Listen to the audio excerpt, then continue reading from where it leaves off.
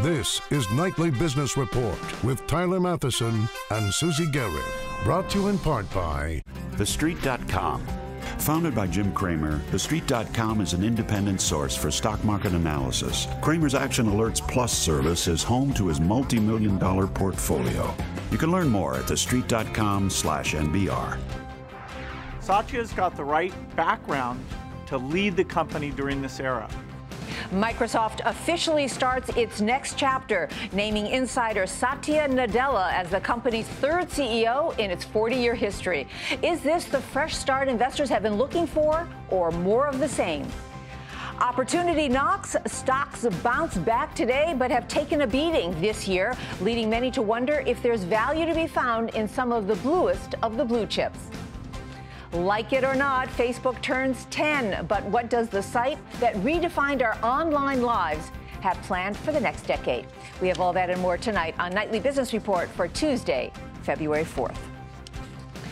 Good evening, everyone. Tyler is off tonight. We begin with an historic change at Microsoft today. The legendary software giant named a new chief executive. Now, as we told you last week, he's Satya Nadella, and now it's official. The new man in charge is an engineer, a Microsoft insider, and a native of India. And he's only the third CEO in the company's 40-year history, stepping into a job held first by co-founder Bill Gates and later Steve Ballmer. Both Gates and Ballmer will continue to serve on the Microsoft board, and Gates will become a technology advisor to Nadella. But the critical question now, does all that shuffling of chairs really mean a new chapter of innovation for Microsoft, or business as usual for the same old company? Josh Lipton reports. When we think about our product innovation. After a 6-month search, Microsoft ultimately chose an insider as its new CEO. Satya Nadella is a veteran of the software giant. He's been working there for more than 22 years. Most recently, he was the VP of Cloud and Enterprise, a key segment for the company going forward. Supporters of Nadella say that he was the best choice, as his background will help maintain Microsoft's momentum in the commercial side of the business, which accounts for 65% of the company's gross profits. There are concerns, though, about Nadella, including how he'll fix the biggest challenge facing the company. Now, I don't think this pick addresses their biggest challenge, which is consumer, whether it's consumer devices, consumer services, or consumer software. Consumers are looking to Apple, they're looking to Google, and companies like Samsung for those types of products and services. I'm a lifelong learner. Analysts say Nadella either figures out how to win in the consumer space or exit those businesses. Another worry, Nadella has run various business divisions, but he has never worked as a CEO. Well, I think for Satya, not having been a CEO and stepping into what will soon be a 130,000 person company, he's going to be a work in progress probably for a while, kind of ramping up. There's so much for him to accomplish strategically and operationally. I'm proud of the things that we've accomplished. But Bill Gates will be at his side to start.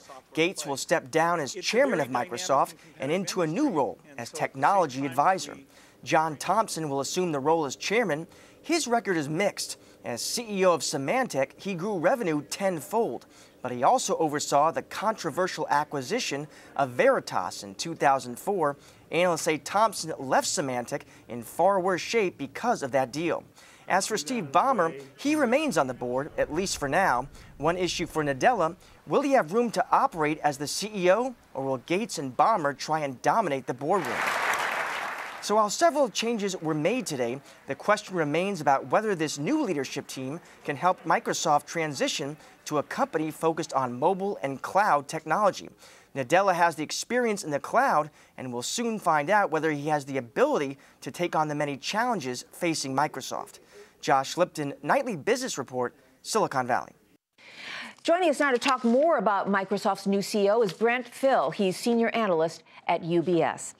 Brent, you probably heard all the talk on Wall Street today. They wanted a new CEO to run Microsoft, someone that was an outsider from the company. So let's just begin with your point of view. Is Satya Nadella the right guy for this job? Yes, we think he is. He was our pick from the get-go. While Wall Street wanted an outsider, we think their most capable individual is on the inside. He's been at the company over 20 years and successfully steered a number of their businesses, including turning around their server business, leading their cloud business, So there's a lot of question marks if he's the right guy. But we think he's shown internally that he is. You know, a lot of questions also about what is Microsoft going to be? Some people on Wall Street saying they'd like to see the company split or at least spin off its consumer businesses like Xbox, like tablets, and then just focus on the software side. What do you think? They're very strong in enterprise. Their consumer business has been their weak link.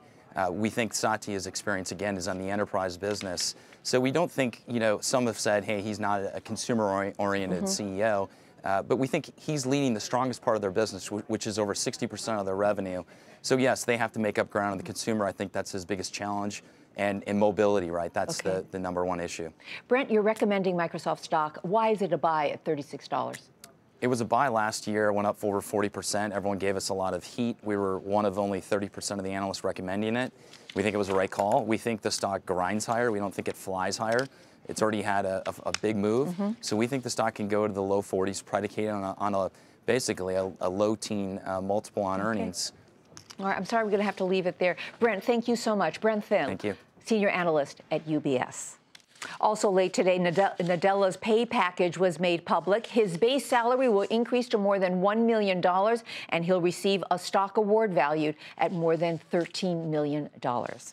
On Wall Street today, the markets bounced back a bit, with traders swooping in to buy up beaten-down stocks following yesterday's massive sell-off. Also encouraging investors, a report showing that factory orders rose for the third straight month if you take out the volatile auto and aircraft sector. The Dow rose 72 points, the Nasdaq was up 34, closing above the key 4,000 mark again, and the S&P added 13 points. Now, with the Dow falling nearly 7% so far this year, many stocks have taken a beating. But for value hunters, this could be a buying opportunity, especially in many of the well-known names. Dominic Chu has more. The word correction is making its way back into trader and investor chatter.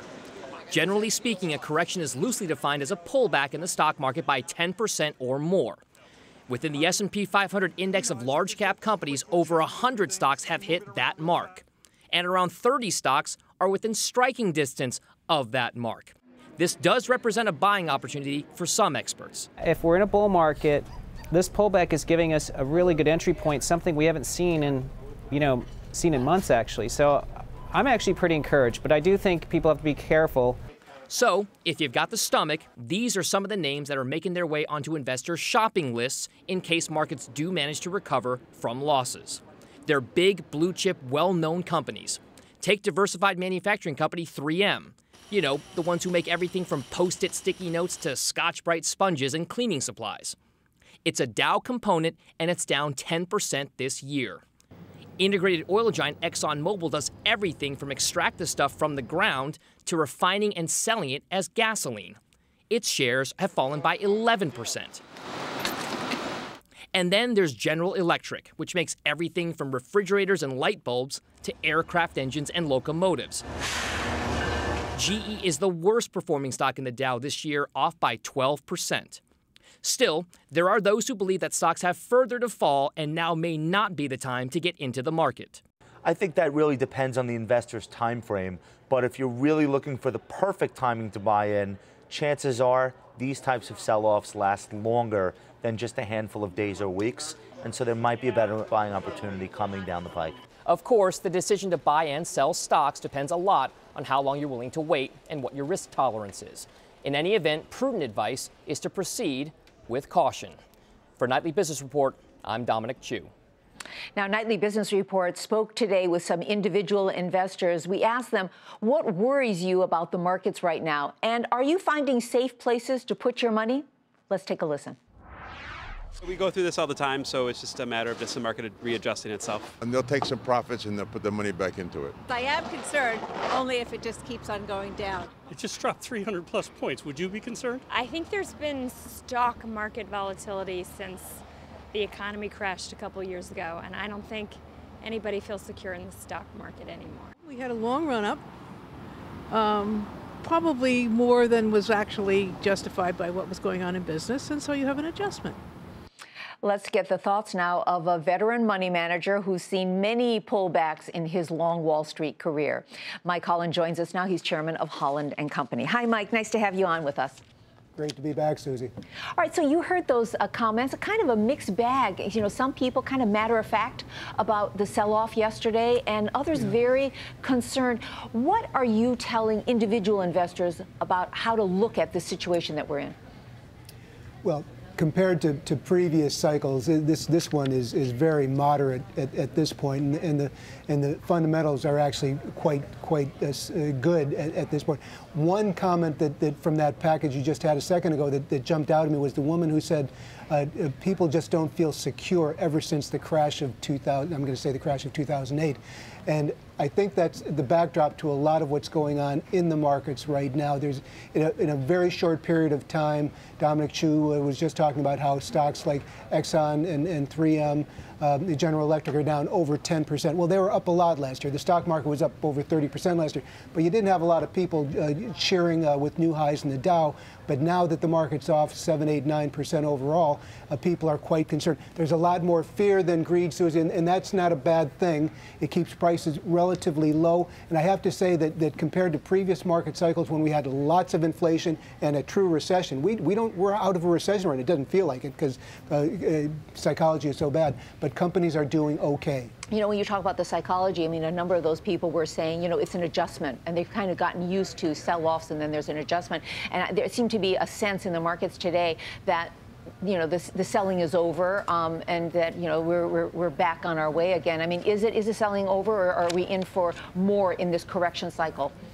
Well, I've been around too long to give you an answer other than I don't know. But when you have this kind of a very quick, fast, severe reaction, 7, 8, 9, 10%, you normally have a bounce back as you did today. The next couple of days will be important. Twitter, for example, reports its earnings tomorrow after the close. It'll be interesting what they report and how the market reacts. Friday, very important jobs report for people who are very short-term in the market. How many jobs were created in the U.S.? That will be another point that people will be looking at. But I have to tell you, I was remarking to you earlier today that a number of companies have reported earnings are okay. They're up several percentage points over the year ago. We also have China. I was over there a couple of weeks ago. Same thing over there. Growing, not as fast as we used to, but we're still growing. So overall, the fundamentals are good. Inflation is very low, and prices are relatively low. So for people who actually have the stomach to do it, when these things go down, if they do go down some more, stocks like GE, 3M, and ExxonMobil, which Dominic Chu talked about, are all attractive. I own them all, and they're all down. You talked about the jobs report just a moment ago, and let's talk about that because that is the next big thing on the checklist. We came off of a pretty lousy jobs report for the month of December. If the January one is also not so good, is that going to be a reason to sell? And conversely, what if it's a good report? Is that an all clear to buy? What an important question. For the people who don't follow this on a day-to-day basis, that's going to be really important to what's going on in house prices and stock prices generally around the world. And the reason I say that, one of the reasons I feel sanguine about where things are right now is that the central banks, beginning with the Federal Reserve of the United States, they've said we've learned from our mistakes in the past. 2008, we're not going to do that again. We're not going to do the Great Depression. What we're going to do is support the financial markets to the extent we can to try to help the economies to grow jobs. If the number on Friday for the jobs creation is a bad number, meaning a very low number, they will then have to reassess where they are, the Federal Reserve in the United States, and the other central banks. So I actually feel we have our backs being watched by the Federal Reserve in terms of the stocks. I actually believe that they would slow their taper if we got a bad labor. I don't think it's going to happen. Smart people, much smarter than I am, are saying that the jobs number will be okay to a surprise to the upside. So if that happens, then the market will say that's okay as well.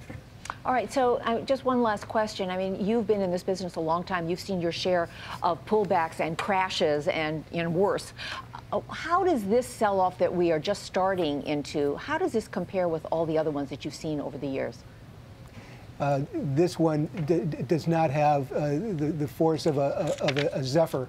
It's compared to when I came into the business, the market was in a recession and in a bear market, and the economy was in stagflation, double-digit inflation, and it was just crazy stuff. So there were reasons for people to be very concerned about financial assets. Today we have the opposite. So you get these ups and downs in the market.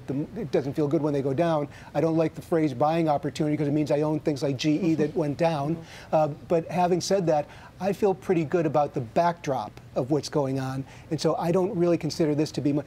Now, you have Japan, which was up 56% a year ago. They're off 12%. That's still a pretty good deal. Right. So even people there can't feel too bad. We were up 30%. We're down 7 or 8%. That's not so bad. Down 5% now after today. All right.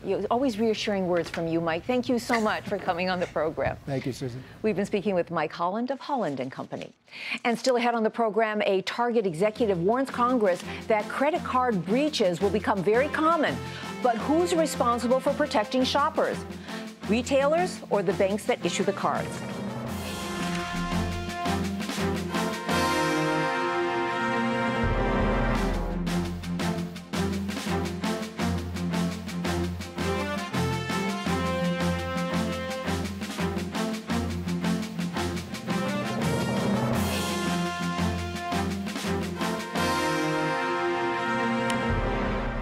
A little piece of paradise getting some bad news today. The S&P rating services slashed its ratings on Puerto Rican bonds into so-called junk territory. The firm cut its rating to BB+ and put all of the island's debt on watch for more possible downgrades.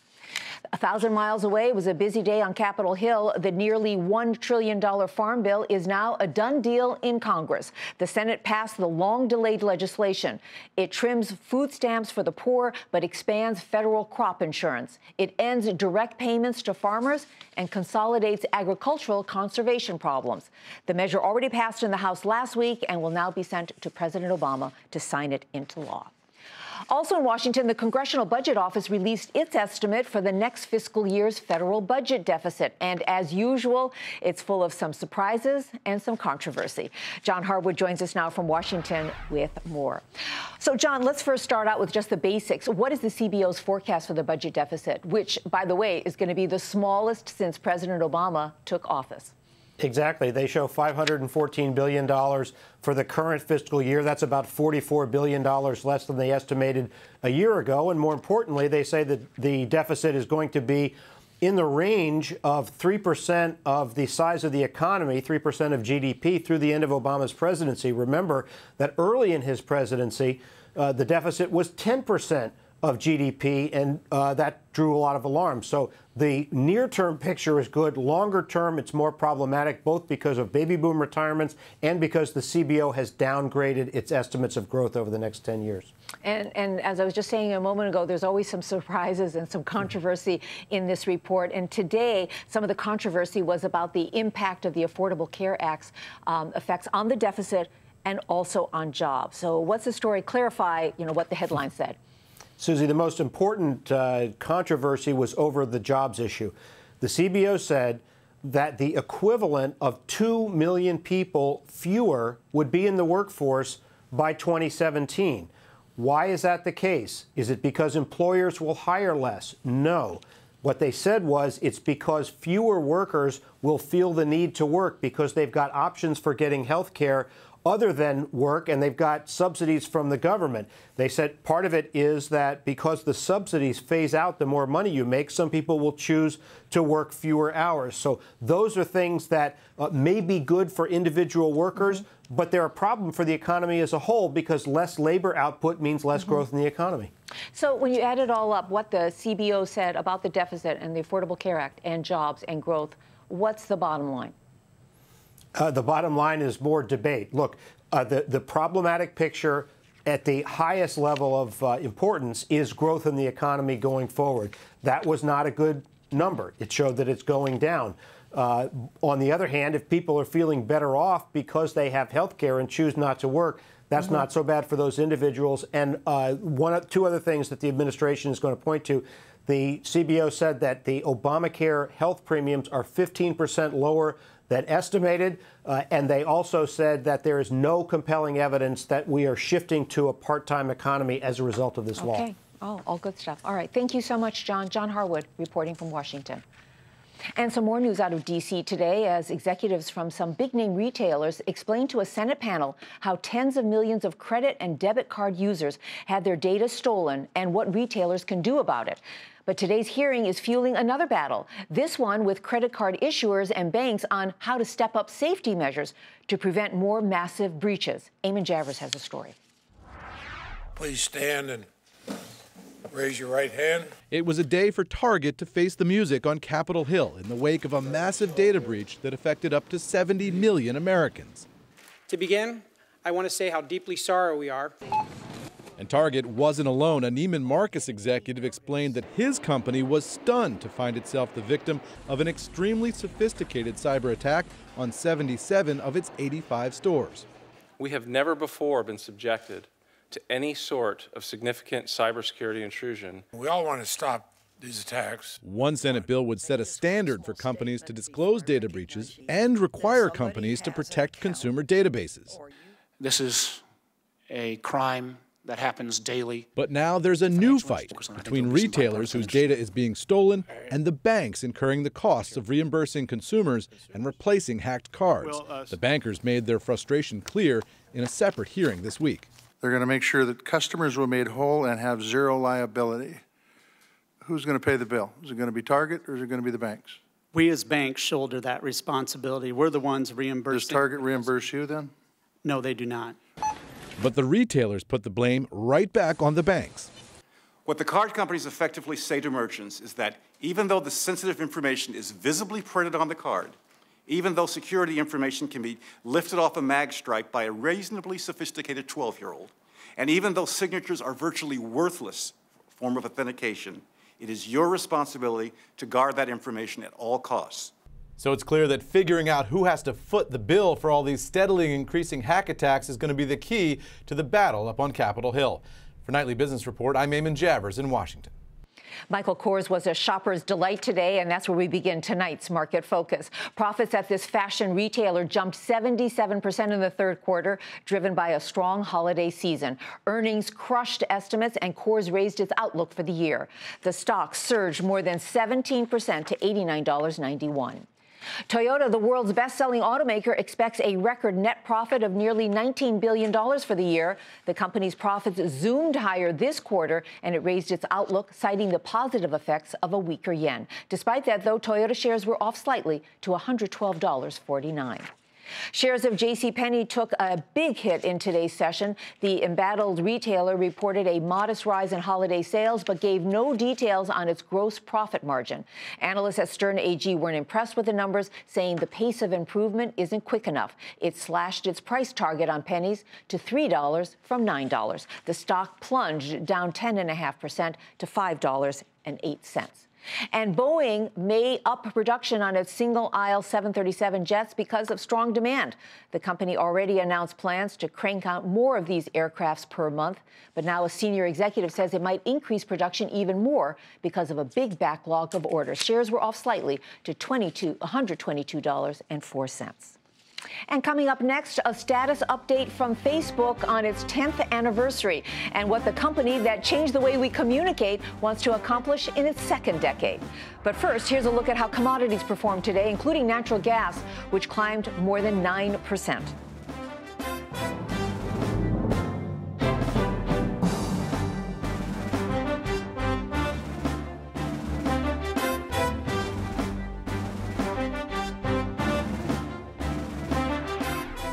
We told you earlier about the Microsoft CEO's pay package. Well, there's also news out of Google. According to an SEC filing, the company is giving its chairman a $6 million cash bonus and a $100 million in restricted stock. And finally tonight, Facebook celebrates its 10th anniversary. Julia Borston has more on how far what was originally called the Facebook has come and how it's still evolving right now. Mark Zuckerberg's Facebook has transformed the way people keep in touch, share photos, and communicate. And it's revolutionized advertising, allowing marketers to target consumers with socially relevant messages. Zuckerberg says he's most proud of connecting more than 1.2 billion people, dismissing concerns that Facebook's losing its cool with teens. We pay attention to every demographic in every country, right? So we're going to focus on building things that teens are going to like, and we're also going to focus on building things that that other folks are going to like, and in different countries around the world. Zuckerberg admits Facebook went through a rough patch. Its mobile products and profits were lagging. But seemingly overnight, he transformed Facebook into a mobile powerhouse. Now it has 945 million monthly active mobile users, and over half its ad revenue comes from mobile. Most companies, I think, probably would have made sure that their business was in good shape first. But we decided, you know what? We care most about building the best service we can. We're going to focus on doing that first. And the result of that was that we improved the product, but we went through this year where our business wasn't as good as people wanted it to be. Now Zuckerberg says growth lies in helping people communicate in different ways, with apps like Facebook's Instagram and its newsreader app Paper, which launched Monday. So there's going to be the core Facebook experience that you've gotten to know over the last 10 years, and we're going to continually focus on improving that. But a lot of the next few years is also just going to be about building new great experiences for people that help people share and consume content in new ways as well. If Facebook succeeds, in a decade, it'll look like a very different company. For Nightly Business Report, I'm Julia Borston in Los Angeles. And that is Nightly Business Report for tonight. I'm Susie Garob. Have a great evening, everyone, and we'll see you right back here tomorrow night. Nightly Business Report has been brought to you in part by TheStreet.com. Founded by Jim Cramer, TheStreet.com is an independent source for stock market analysis. Cramer's Action Alerts Plus service is home to his multi-million-dollar portfolio. You can learn more at TheStreet.com/NBR.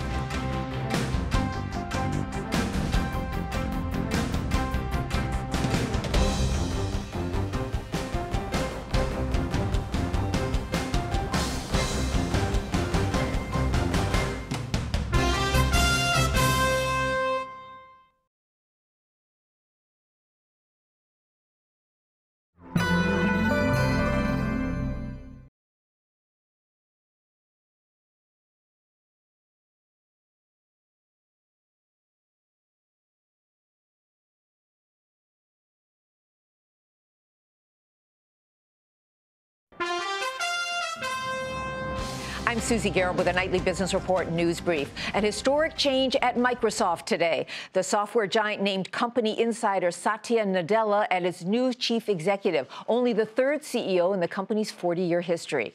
On Wall Street today, the markets bounced back with traders buying up beaten down stocks, encouraged by a report showing factory orders rose for the third straight month if you take out the volatile auto and aircraft sector. The Dow rose 72 points, and Nasdaq was up 34. The S&P added 13 points. Shares of high-end designer Michael Kors shot up 17% today after reporting blockbuster quarterly earnings. And S&P Rating Services slashed its ratings on Puerto Rican bonds into junk territory and put all of the island's debt on watch for more downgrades. Be sure to tune in to Nightly Business Report right here on your public television station.